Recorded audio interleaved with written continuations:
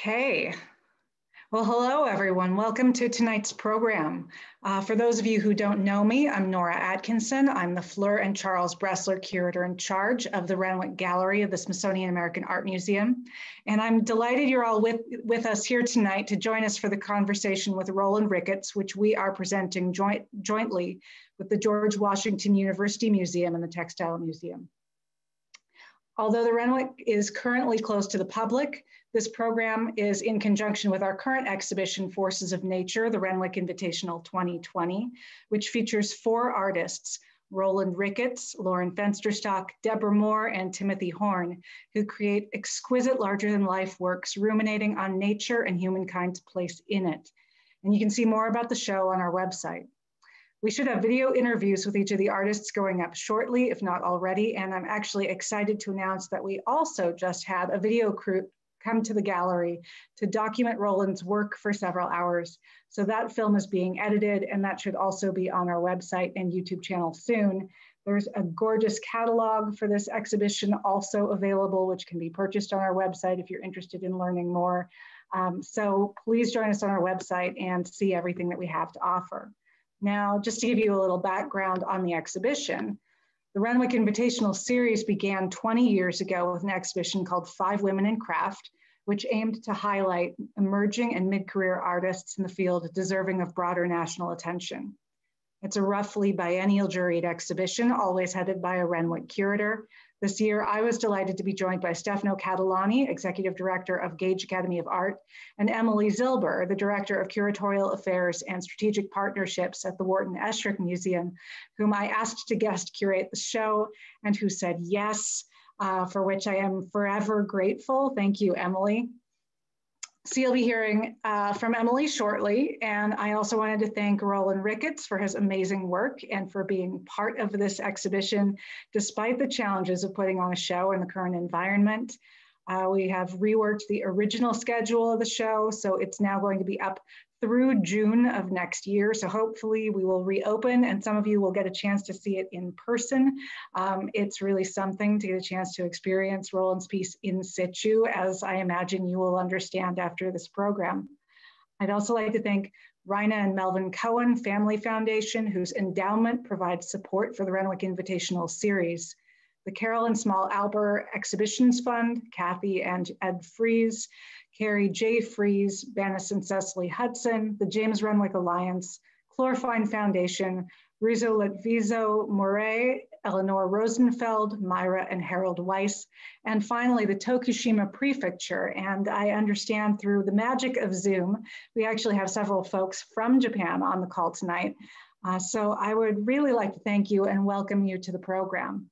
And with that said, I'd like to turn things over to my colleague at the Textile Museum, Curator of Contemporary Art, Carolyn Kipp. Carolyn, thanks so much for partnering with us, and I leave it to you. Thank you for that lovely introduction, Nora. The George Washington University Museum and the Textile Museum is so excited to be collaborating with the Smithsonian American Art Museum and Renwick Gallery to highlight the amazing work of Rowland Ricketts and Emily Zilber. Before I introduce tonight's stars, I'd just like to take a moment and thank all of the staff at SAAM, and in particular, Gloria Kenyon, without whom this program would not be possible. And with that, on to the guests of honor. It's my pleasure to introduce the brilliant Emily Zilber, whom I feel infinitely fortunate to have started under at the MFA Boston. Emily Zilber is a curator, educator, writer, and arts administrator.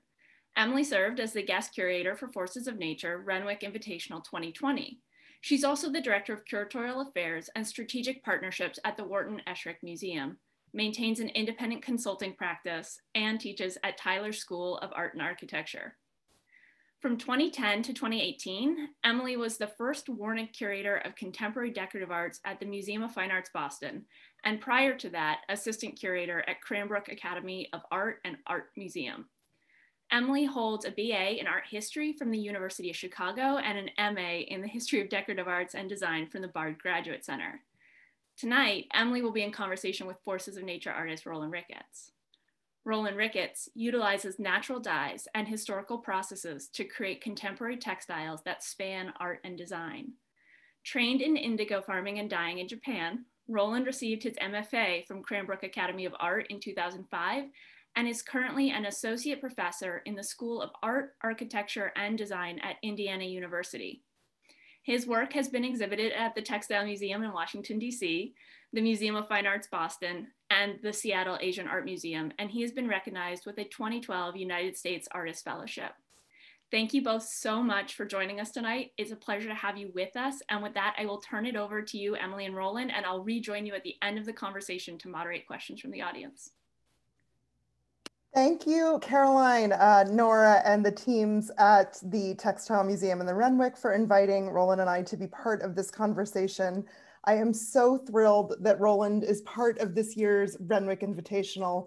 His singular approach to thinking about how nature and art intersect connected so strongly with this year's bigger theme. And I hope you'll be able to see Forces of Nature once the museum reopens again to the public. I want to start our conversation tonight, Rowland, with the installation that first brought you and I together, Mobile Sections, and you're seeing an image of that here. This was a commission we worked on together for the exhibition Objects in Flux at the Museum of Fine Arts Boston in 2015, which then traveled to the Seattle Art Museum for the exhibition Mood Indigo, and we're seeing an installation shot here from that exhibition. I think this particular piece gets at so much of what's compelling and unique about your practice, this marriage of natural elements and historically informed processes to contemporary art practices like installation and sound art. And I think this piece is also a really interesting precursor to the work that's in the Renwick exhibition. So I'd love for you to tell us a little bit about this piece as a way of introducing your work to our group tonight. Yes, and I also just want to also say thanks to everyone who's worked not only to put the exhibition together, but the program tonight and everyone who's joined us. So this work, Mobile Section, the title of this comes from Gilles Deleuze's sort of idea that an artwork can't ever really represent a whole. You can never really capture a whole experience of something in an artwork. And at the same time, you can't really understand the artwork by taking it apart into its various sections or by breaking it down into its individual parts. And so for me, I feel that this is very true to a lot of the work that I do, and it's really encapsulated here, is that you have these various elements. You know, I start with a handful of seeds each spring, and grow the plants that I then process into the dye and turn into color on cloth. And there's all these various parts, but it's not that simple of a, in looking at any one step of that, you never really understand even the whole of that process. And then next image, please. I think that you'll, as you have these various parts as they come together, they can never really capture the whole. So this project was actually inspired, the form in the center was inspired by grain bins, which are really ubiquitous. I live in Bloomington, Indiana, and all around us there's lots of farms where people are, a lot of corn and soy being grown, and it's often stored in these grain bins. And so I was sort of thinking about a form to use as a container, and sort of struck upon the grain bin because it's a very simple form, and yet what it contains, when it contains grain, when you think about what grain actually is and its history within human evolution and the various varieties of grains that are grown around the world, the sort of technologies that they represent, and the passing on of generational knowledge that's embodied in them. It seemed like a really interesting form to work with. And then in this case, instead of having the harvested plants inside the vessel's actually made of the color, and what's caught inside is the light. Because one of the things that I think is really interesting to me as an artist is that I work through this very long process of growing and processing dye to end up with something that is immaterial. It's a reflection of a specific wavelength of light that we see as blue. but really it's so much more than that. And in looking at the plants, you don't fully understand that. And looking at the color, you don't fully understand that history and all the connections that it has, but they're still there. I think one of the things that struck me so much about this work was the way that you can really feel enveloped by this. And so you can see in the image here that people can walk inside, that they can sort of engage with the work in that way. In the installation we had in Boston, you really could feel completely immersed because of the scale of the room that the piece was in. I think this image here gives a nice a nice sense of how that sort of feeling of being inside a color, that feeling of being inside indigo, really comes through strongly when you engage with this work. And I'm curious if you can talk a little bit about what it is about indigo that makes it this medium and topic that you've wanted to engage with for this whole long length of your career. Well, on some level, I really didn't know that I wanted to engage with it for this long when I started. It's something that as you step into it more, it seems like there's always infinitely more to learn. Indigo has been used by people around the world for thousands and thousands of years. So there's, it traces a lot of connections and embodies a lot of complexities and contradictions that serve as a really wonderful sort of mirror back on us as people and sort of on some very basic level, what it means to be human. I also think that, there is this enveloping nature for me in that so much of my day-to-day routine is dictated by the needs of the plant or the process, right? So there's in the spring, we have to transplant. We were, gathering and winnowing seeds recently for planting next year, composting in the fall and winter. Or even just tending the vats, because the vats are living and every day they need to be stirred. So there's really sort of, as a process, it's a very immersive one that's also part of my day-to-day life, as it has been for, who knows, millions of other people across time who have worked with this color and the various plants that produce it. Well, and it's interesting too, because you have this cyclical engagement with indigo, right? You know that there are certain markers in time that are going to mean that you're engaging with the process in a certain way. And on the other hand, you have this parallel track that intersects of museum exhibitions, of teaching, and figuring out the juxtaposition of one rhythm against another must be something that comes up in your thought process. Yeah, it's often discordant. Yeah. In competition with each other. But it is, it's just part of that reality of living, right? Mm-hmm. Mm-hmm. And I think, in some ways it must be comforting to have the sort of familiar cycles of indigo right now. In this very unusual year, you're still doing the things that you would do, I assume, in December and in winter to make sure that you're ready for the next time that you want to make something.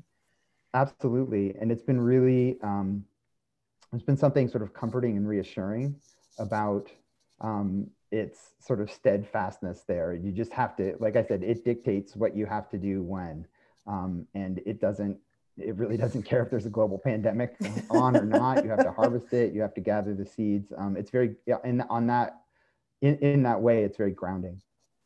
I think one of the things that visitors who saw mobile sections really reacted most strongly to was the fact that indigo was brought into the gallery in both iterations of the installation. And if we can go to the next, we have a little video that shows a time lapse of building the indigo wall here in Boston. Rowland, can you talk a little bit about this, desire to have the sort of dyed cloth and the actual plant together in installations? Yeah, this grew out of out of an experience in grad school, where I kept dyeing things and putting them up and was like, it's all in there. It's all in there. And people are like, no, it's just blue. Right? It's not all in there. And realizing that for me, in working through this process, I have obviously a lot of contact with these plants. And there's certain aspects of them that you just can't understand unless you experience the plants firsthand. They have a very sweet smell, sort of like hay. And I also think, so there's this sort of sensory experience of the plants in the space, but then having them juxtaposed with cloth, with dyed cloth, I think is really powerful, because I think a lot of times we don't understand where things come from. Mm-hmm. And everything sort of has a story to tell. And so by juxtaposing the plants with the dyed cloth, my hope is that it gets people thinking about, like, whoa, wait, is that where the color comes from? The leaves are distinctly blue. So it's pretty evident. And you think, well, that's where the color comes from. How does it get there? How did people figure this out? And start sort of asking those questions, not just about what they're seeing in the gallery, in the work, but when they go back out into the world with any other object that they come into contact with. I think for many folks who saw this indigo wall in the installation in Boston, just even sort of registering that, okay, this is a plant that makes this color was new for some folks. And I think for those of us who think about textiles and who think about how they're produced, that can feel, like common knowledge, and it really isn't for many people. I think I'm also, thinking about everyone who came in and did have that experience of smelling the indigo. And even if they hadn't had that relationship with indigo in the past, it reminded them of some experience they'd had in nature, in the context of the outdoors, that smell was evocative, even if this was their first time encountering an indigo plant specifically. We're showing here the fields in Indiana. So can you talk a little bit about the process and about the work that you do? Yeah, so this is some indigo that was grown on a friend of mine's farm outside Bloomington. This is not at our house, at a fellow named Jeff Hartenfeld's place. And we grow at home. We've worked with other farmers in the area, to small farms, to grow indigo. And we're right now we're also growing on Indiana University's campus farm. And so we start in the spring, as I said, with seeds, and we transplant then in May, right around the time of graduation. Graduation weekend is usually when we transplant. And then and then around the 4th of July, the plants are ready for a first cutting, and then they grow up again, and we do a second cutting, and we dry the plants in the sun, and then winnow the leaves from the stems, because the dye is only found in the leaves. And then those dried leaves then get composted for 100 days over the winter to concentrate the dye that's found in them. And this is a process that's really, if you look globally at indigo, there's a number of different ways of making, indigo as a dye is found in lots of different plants, but the puzzle of getting it from the plant to cloth is really is a challenge that different processes evolved in different regions based on climate and available materials. So this is a method that was evolved in Japan. It's very similar to what evolved in Europe, working with woad, and it's very different from, say, tropical indigo extractions, where the plants are steeped in water and the dye is extracted. That's much more of a tropical process. And maybe we can go to the next slide. I know that much of the work that you do is informed by time spent in Japan learning and growing. And so if you can talk a little bit about that experience and that background. Yeah, so I lived in Japan for 10 years. I spent my junior year abroad in college in Japan. And then when I graduated, I had no idea what I wanted to do with my life.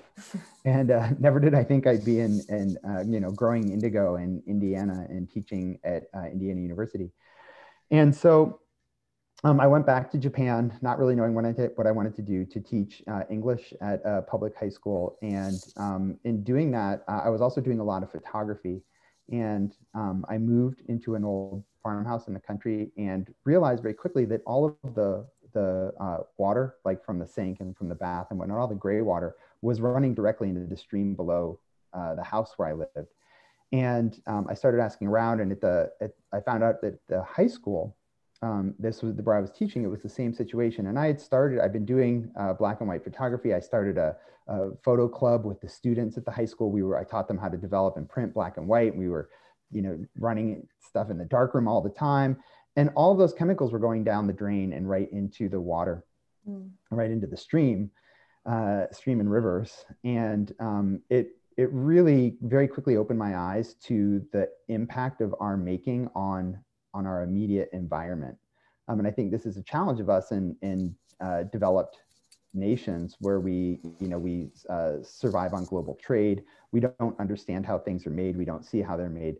And so after realizing this, I stopped doing photography, and I felt like I wanted to do something else. I met some folks in the area who were working with natural dyes. They were very conscious because of where they lived atop this mountain of terraced rice fields. All the runoff, anything they threw away, all their wastewater was going into the food source. They were into the rice fields, and so they were very conscious about the types of mordants that they were using, the types of plants they were using, and they sort of introduced me to this world of natural dyes.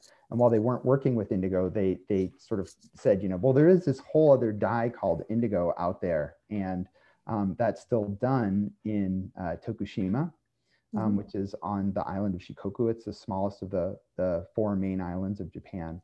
And so when I was done teaching, I really felt like I wanted to bring something back with me to the States. And so when that teaching contract I had there was up, I was able to set up an apprenticeship in Tokushima to learn how to grow and process indigo.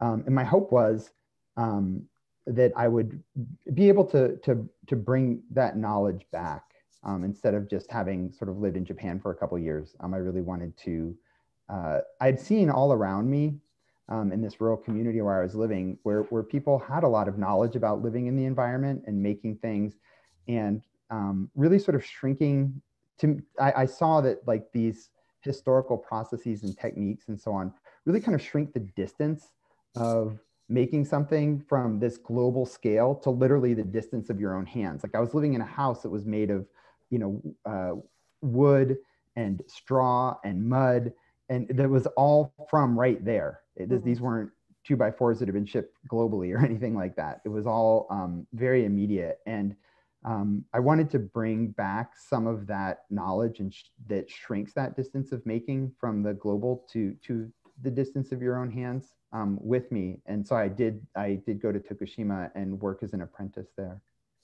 And so can we go to the next slide, please? I think that idea of a sense of place and bridging the sort of distance between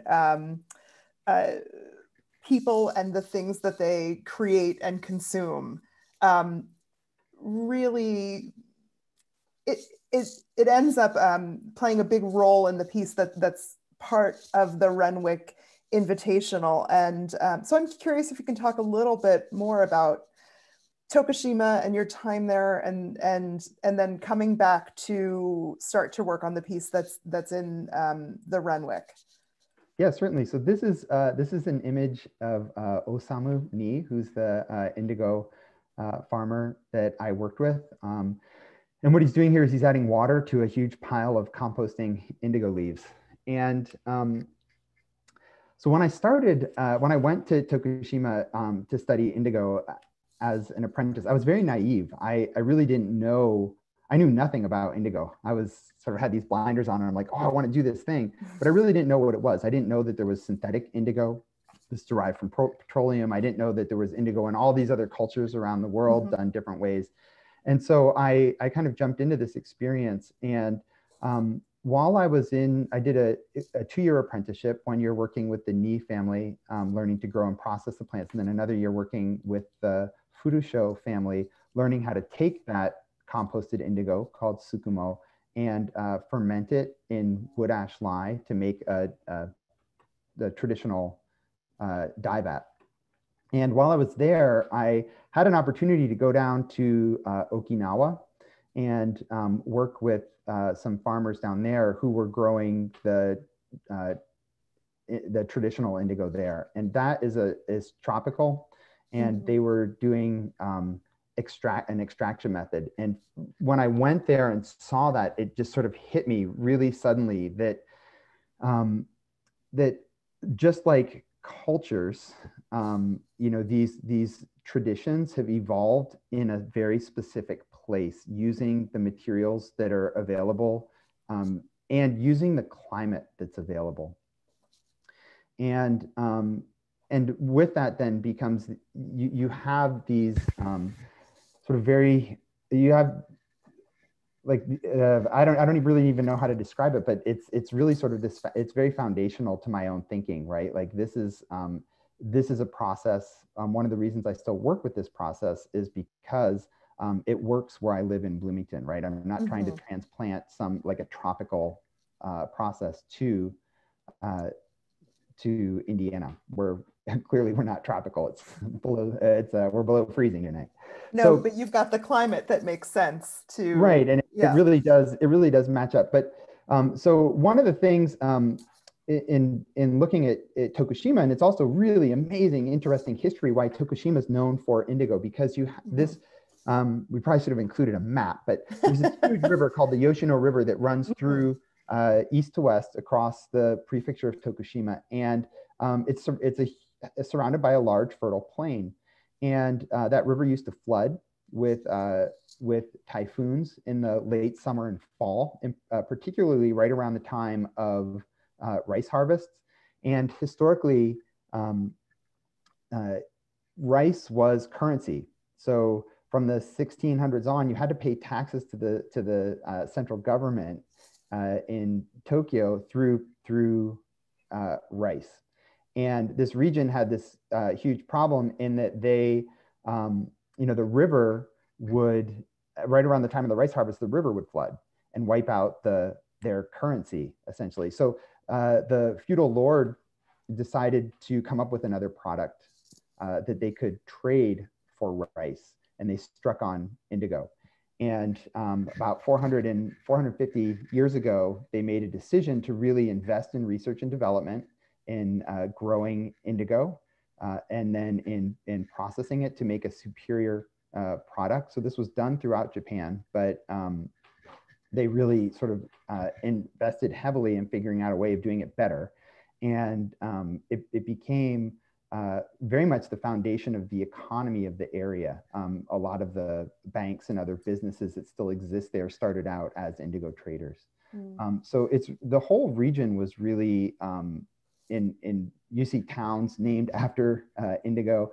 The whole region was really steeped in indigo production and really provided indigo dye to the rest of the country. And what's interesting is we tend to think of this historical, this was a long time ago sort of thing, but actually the peak of indigo production in Tokushima, I think, was somewhere around 1913.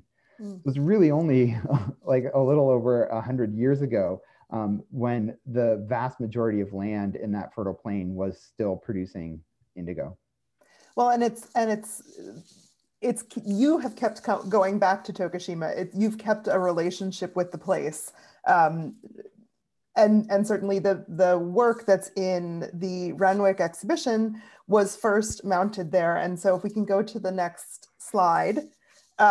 So when we were selecting the theme for this year's Invitational, we were so excited about the sort of holistic and participatory way that you work bigger conversations about how nature and culture come together, and that we were able to bring this work, Aino Keshiki, a piece that speaks directly to those ideas, and which we're showing here in its iteration in Tokushima. We'll show some images of the installation at the Renwick a few slides on.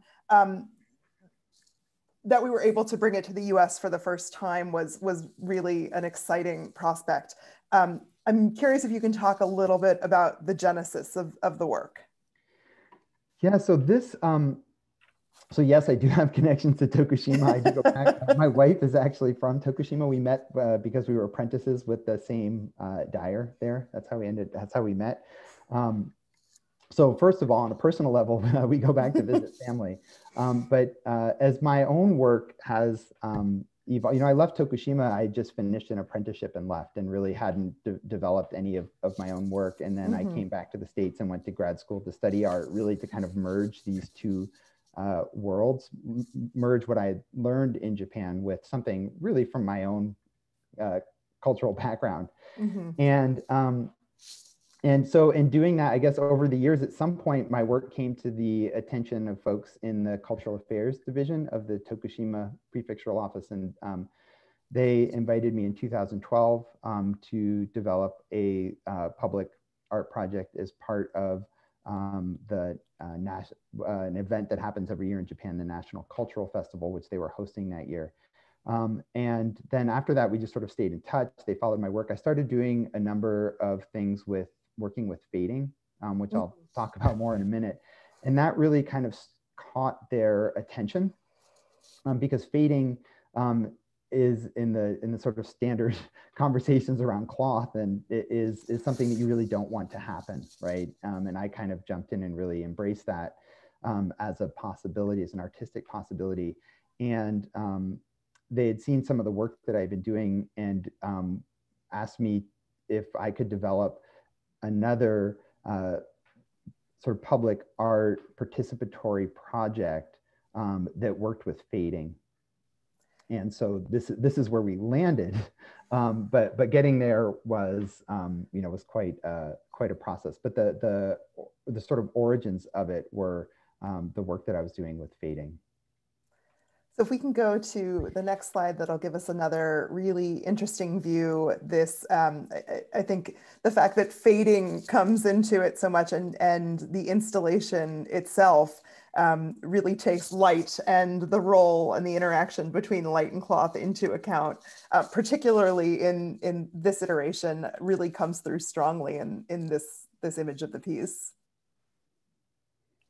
Yeah, and the idea of fading really captures something, or the act of fading really captures something for me. And so we haven't really, the title is probably a mystery to people. It's I no Keshiki. I in Japanese is indigo. It's the word for indigo. And Keshiki is a view, and it can mean sort of a scenic view. But then within the tea ceremony, it also has this, it has a meaning of like the view of the tea bowl and the appreciation that you have for a bowl in the way that, say, a patina accumulates on the surface over time.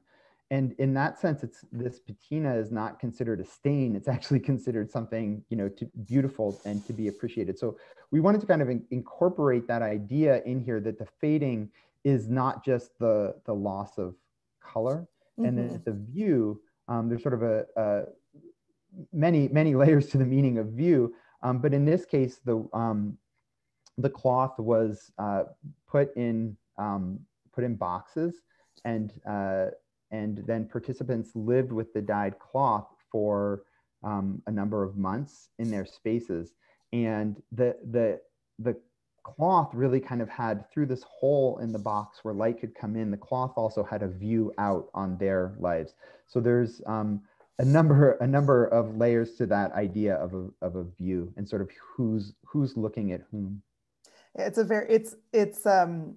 this idea of an object sort of bearing witness to people's lives, I think is really a powerful one. And it's, you know, it happens with every object that's in our, in our immediate surroundings, but to have something that you're going to intentionally bring into your home, let it be there for a portion of your life, and then it comes back into community is one of the things that I think is so sort of beautiful and lyrical about this particular work.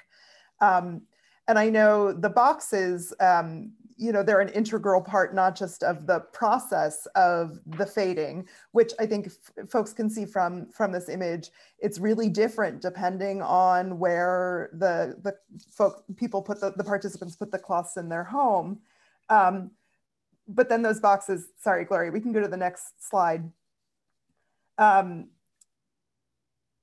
They were later integrated into the installation of the piece, but here they are sort of in there, you know, looking very unassuming and you know, just existing as a part of people's lives on a day-to-day basis.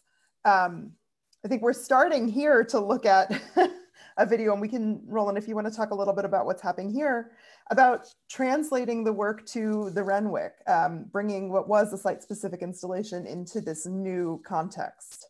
Yeah, and so one of the things, those boxes really became central in thinking about how to lay out the work. So in Tokushima, you saw that it's sort of a very dark space with this light illuminating everything from a single point. And that really wasn't possible with this space, and trying to think about how to reconfigure it. But also really wanted to preserve this idea of the box and light and the experience of the cloth inside the box, and the view that it had.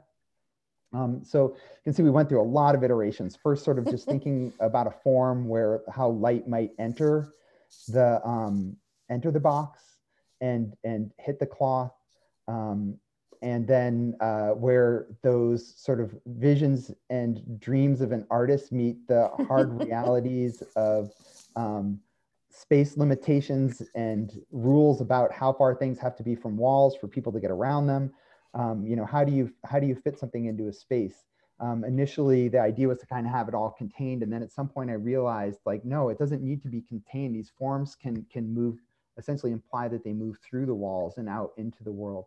So we kind of worked to create a passageway through. I also felt that was very important to see the work both from the inside and the outside, which is, again, sort of this idea of, you know, we could see the cloth from the outside of the box, but it was kind of seeing us from inside. So having those multiple perspectives on the work was really important. So having something that the viewers could move through, and then really to kind of bring in the sense of the way that light moved across the surface of the cloth, that it was as it was in the box, as the sun moves across the sky. We were able to work with a lighting designer to develop a system where the lights are in constant motion, both sort of up and down, but then also in the varying amount of brightness. And so if you go to see the work, you will see it like this, but you may have to wait another 30, 40, 50 minutes for it to look something like this again. Can we go to the next slide, please? Just to get, we'll get a different sort of view on the piece. And I'm wondering, one of the really exciting pieces of sort of, you know, I don't know if I would call it kismet, because it was both problem solving and you know, something that sort of added additional context to the piece, was in your work with the lighting designers at the Renwick, figuring out this system of lighting that was generative in a way that the sound in your work is often generative, but which also took this idea of bearing witness that's a part of this piece and linked it to what's happening with the COVID epidemic. Yeah, so one of the, you know, thinking for me to be able to, you know, when you think about the site of the Renwick Gallery, it's like as close to across the street from the White House as you can get. And so putting this work in that context, one of the things that I felt with fading and seeing when we installed this in Tokushima, something that really struck me about the work was the way that the cloth moves in unison.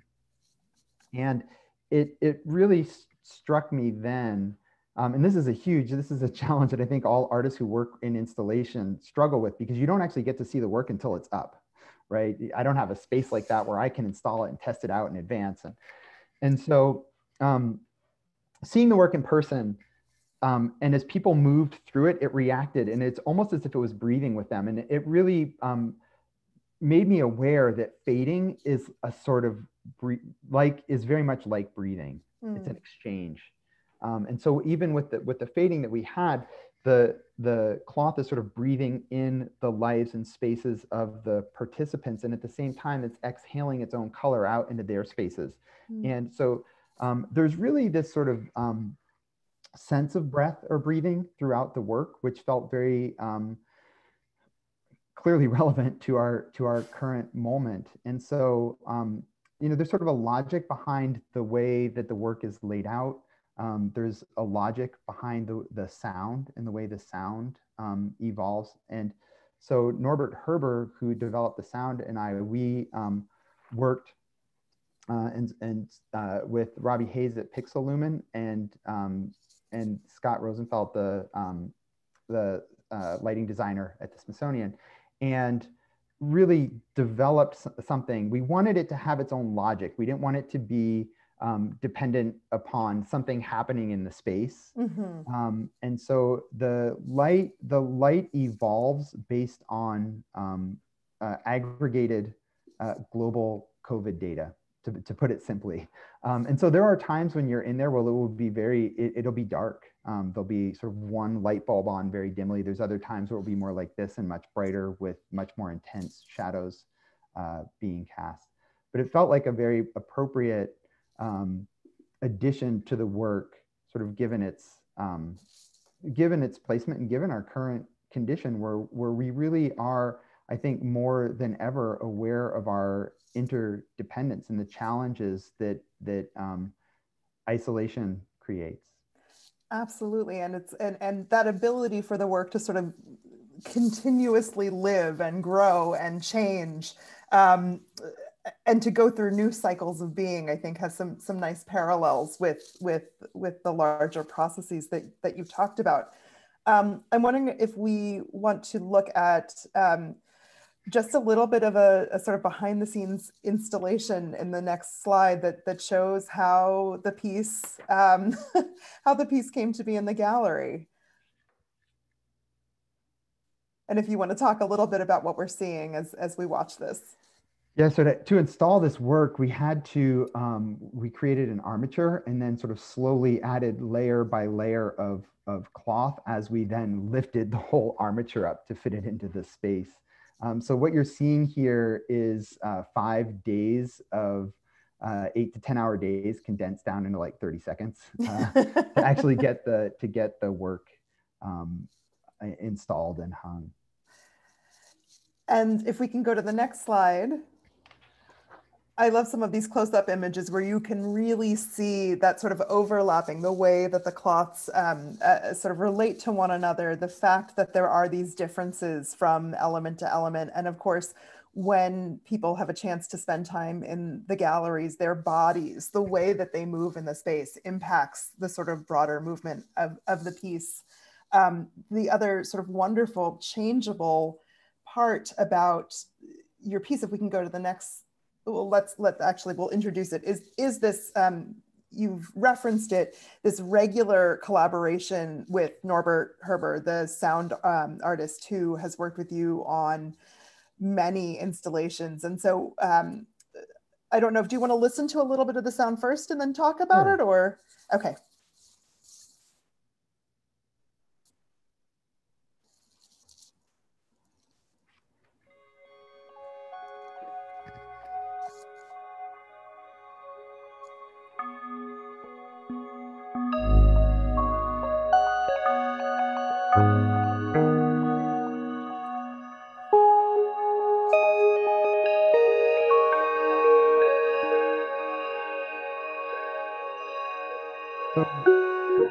while it doesn't necessarily sound like it, a lot of the sound is actually derived directly or indirectly from things related to the indigo process.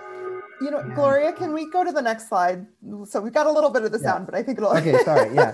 So the sound is really derived from various, directly or indirectly from various parts of the indigo process. And one of the things that I think is really was a challenge is that the spaces are very different. The space that it was shown in Tokushima and the Renwick. So in Tokushima, there was a huge arc of 48 speakers, and it was this sort of cavernous space. And Norbert worked very hard to get the sound to sort of move through the space, much like the light was moving through the boxes. And but that had actually not been his original idea. And you know, rethinking this work for the Renwick created an opportunity to kind of go back to that original idea, which was to have these very sort of small, delicate sounds related to the indigo process coming out of the speaker boxes. And the boxes are made from the boxes that were used for fading the cloth. And there's small speakers in there. And it gives a sense, if when you get to see the show at the Renwick, and you can go up and listen to them, it really gives a sense of these sort of voices of this process, reaching back through that void in the box to where the light once passed, to really leave this sort of impression on you through sound. And if we can go to the next image, we can see a little bit more closely how those speaker boxes, so they really are there on the wall. You can get fairly close to them. Yeah, and they're sort of hung at ear height, so you can kind of hear these small, delicate sounds coming through, and they're really sort of speaking about the color that, or the forces really, and all the work and everything that went into bringing that color to the cloth. Well, this is fantastic, Rowland. Thank you so much for sharing so much about your work and this piece in depth with us. I want to make sure that we have time for some questions from the audience, and I know Caroline is going to be sharing those with us. So hopefully we'll have some great questions from you. Thank you so much, guys. That was a wonderful conversation. And you're right, I'd like to open it up to questions from the audience, but while we wait for some of those to come in, I have a hopefully quick one for Rowland, which is, if you can make an installation anywhere, time and money were no objection, what would you like to do, or where would you like to do it? I have this dream of doing something that just that isn't in one specific place, but simply moves about, that are sort of like huge flags. That I just have this vision of like me standing with this like giant flag for days on end until it fades, and moving from point to point around the world, really traveling with it. I don't know why. I have no logic behind it, but if somebody wants to support a large scale flag project, let Rowland know. Let us know. It sounds fabulous. And I think that sounds like a great idea. I completely agree. And I also wondered, because all the installations I've seen have been inside, and because your work is so tied to the natural rhythms, it occurred to me that maybe you'd like to do one outside. It sounds like you do. So on a very similar note, someone actually asked a pretty practical question. And I think this is important to address, because so often this is a very behind the scenes, how do museums and artists operate question of, when your work's not being displayed or, you know, is installed somewhere, generally, what do you do with it? How do you take care of it? So it's a challenge. One of the goals for this project, and it's something that I started doing, I tried for a long time to sort of make a living sort of dyeing textiles and selling them, and I was not very particularly good at it. And so one of the reasons I started working with installations, or one of the joys I think of working with installation, is you end up with something that it's not necessarily commodifiable. And so in other projects that I've done, I started thinking about the second life of the installation. And in this case, all of this cloth was meant to go back to people, sort of like as it faded in their lives, it gathered meaning in that faded mark. And then by being in these installations, it gains a whole other set of meaning. And then it would go back to people. They could do whatever they want with it. If they want to frame it, put it on the wall, great. If they want to make something out of it, great. But at the end, that there wouldn't be anything left, because that's part of the problem, right? The accumulation of all this stuff is part of our problem. So to kind of put it back into another cycle where cloth is a consumable, where it would then get used is really ideal. Because I have other things that are living in crates and they just take up more and more space, and I have less and less space to do things because they're taking up space.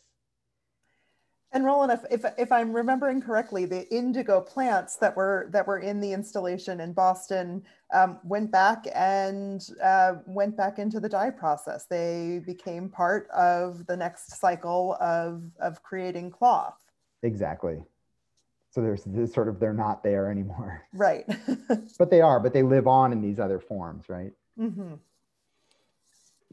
And I suppose that actually leads to the next question, which is a little bit more abstract. And someone asked, what do you feel that indigo, or this process of being so intimately tied to indigo's growth cycle, has taught you, whether that means abstractly within your art or just conceptually for you as you navigate through life as a person? Without sounding horribly like a downer, I think that it's taught me about a real profound beauty to human futility. And I'm very interested in this idea of futility, right? Like, we work so hard to make all this stuff. And like, I spend so much time and energy making a color that doesn't really even exist as a thing in and of itself, right? It's just a reflection of a wavelength of light. And yet as people were, and I think, you know, I'm making cloth, right? Cloth, it gets worn, it fades, it falls apart. And it will, and yet we continue to do this, right? Even though we know that it's going to fade, we know that it's going to fall apart. I think as humans, we're driven to do this for better or for worse. And to me, that's sort of a deeply fascinating aspect of, or a potential of this work. So building on that a little bit, one person asked about, you know, so much of your work is focused on consistency and time, which of course has changed with the pandemic. All of our timelines have sort of shifted, but they're wondering in a much larger scale, has the rising data about climate change or any effects of climate change that you've seen in your environment, has that affected the way that you think about your work or the future of your work? Not directly, no. I mean, I think it's something that that all of us think about. Those of us growing things think about it maybe more than others, because it does impact sort of when you can, you know, when you can plant, when you can harvest, what, you know, what winters are like. It's not something that I've really engaged directly with in my work. No, thank you for that. The next question is actually about the sound in the installation. Someone equated it to temple bells or wind chimes. And could you say more about it, how it was created, what it means? Just dive into that a little bit, because it is such a wonderful experience of actually being in the gallery for those of us who have had that privilege. Right. One of, you know, Norbert could do this much more justice than I can. But one of the things that you notice visually in the work is that there are these points on each of the cloth, and some are more distinct than others, some are much more visible, some are much more subtle. And so some of the sound, the experience of the sound is also sort of mimicking that mark and the light, and the way the light hit the cloth and has left a mark. So that's definitely sort of the punctuation of the sound. That's part of it. Very cool. Speaking to process again, someone wonders if you sketch out your ideas, do you keep a journal? You know, you mentioned being an installation artist primarily, you don't actually get to see it in full manifestation till it's in its like intended space. And so how do you work through that? I used to make models. I at one point wanted to be an architect. So I used to love to make scale models of everything and cut out little pieces of cloth and hang them in there. But now I largely use SketchUp or other 3D modeling software to really understand what it will look like, because so much planning has to go in place. Like we had to have that armature built before we went to install, because we had 5 days to install.